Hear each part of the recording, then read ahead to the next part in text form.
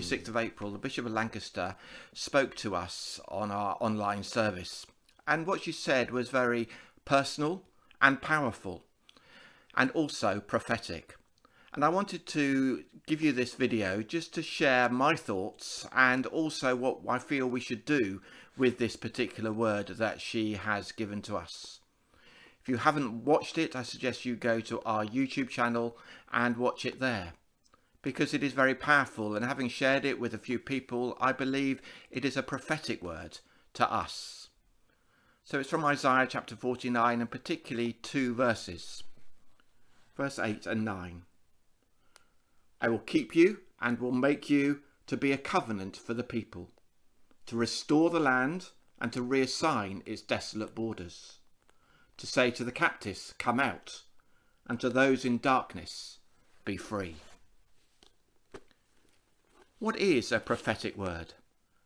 A prophetic word is simply a picture of the future that we're called to live in the present.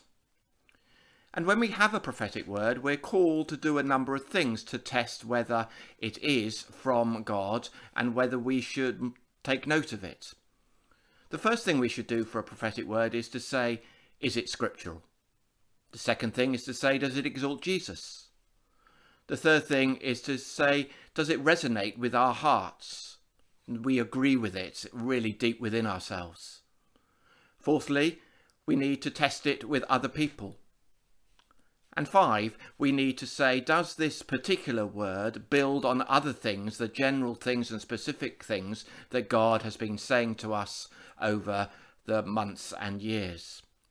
So let's apply those tests to this word.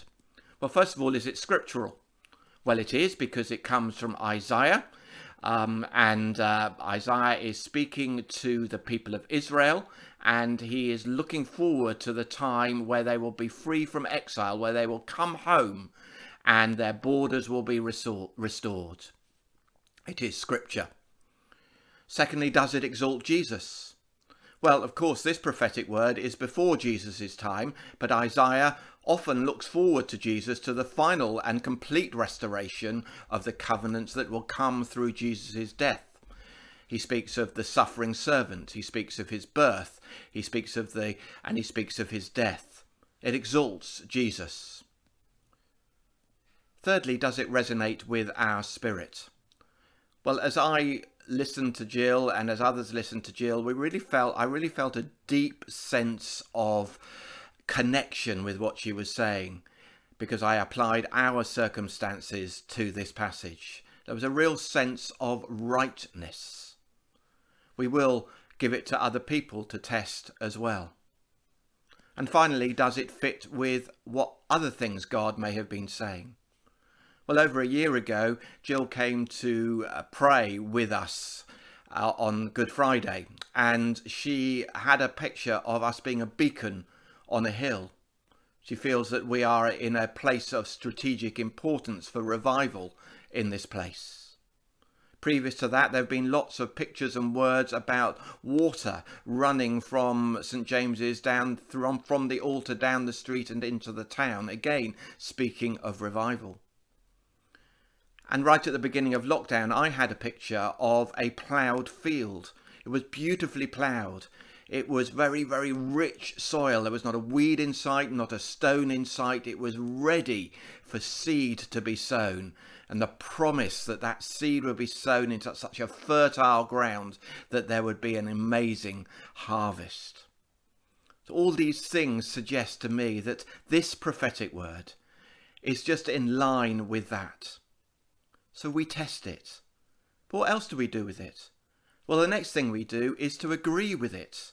We have to intellectually assent, yes, this is right for us, to take it on board, to affirm it in our hearts and our minds.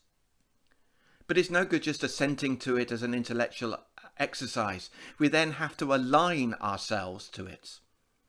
Our strapline is to connect to God, to change with God, and to be transformed and transform for God. And this passage is all about connection, changing and transformation.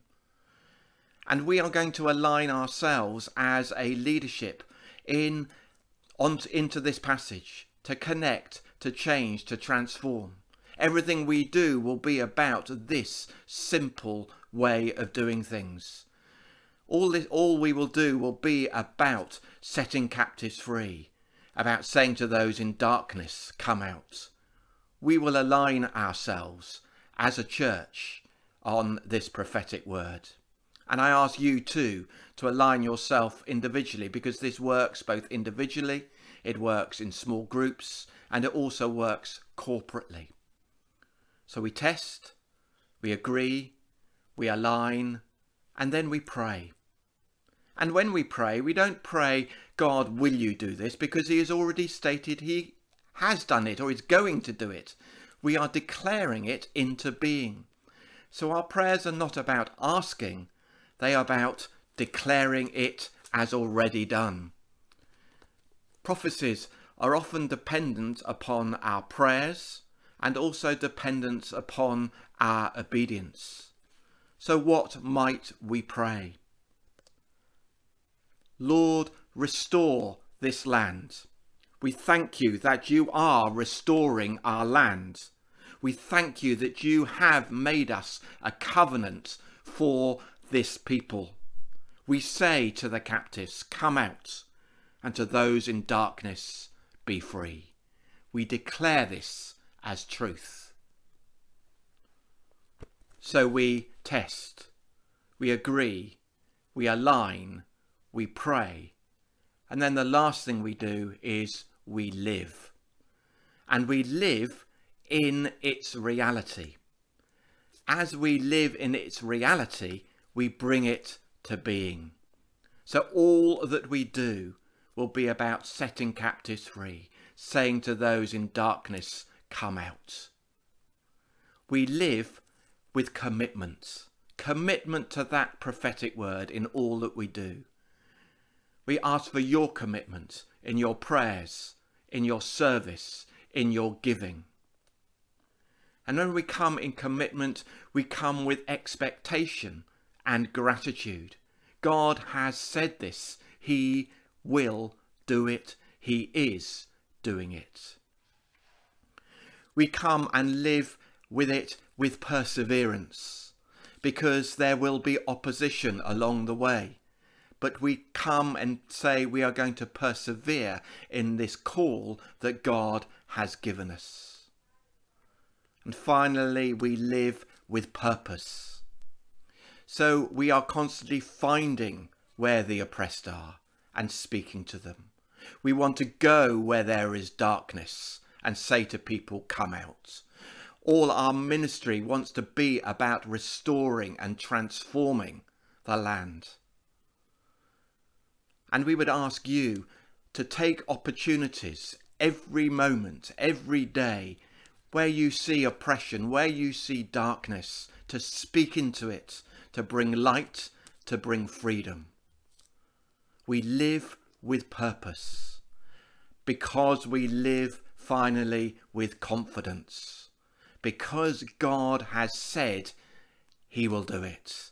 We live with confidence as we agree, as we align, as we pray, and as we live. Confidence in the God who has promised and is bringing it about.